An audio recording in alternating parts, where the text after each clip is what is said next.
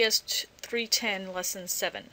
Today we'll be continuing the work we started in Lesson 6, looking at the force equals mass times acceleration equation and how that helps us find the kinetics related to the kinematics of these types of dynamic problems. Today we'll be extending that to the other two types of coordinate systems that we've studied, the NT, normal tangential coordinates, and the polar or cylindrical coordinates.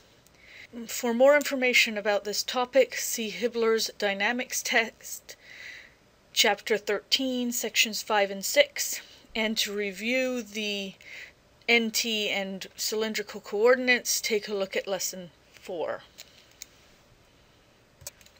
Just as a quick review of our coordinate systems. The rectangular coordinate systems are what we are most familiar with and what we used in the last lesson to implement the force equals mass times acceleration equation.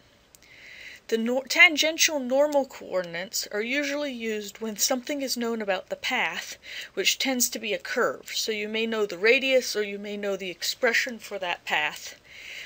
And then we would use the tangential normal coordinates to find the velocities and the accelerations. In this case, there's one component of the velocity, and there are two components of the acceleration, one that is tangential or along the curve, and one that is normal or towards the center of the curve, which is sometimes called the centripetal acceleration.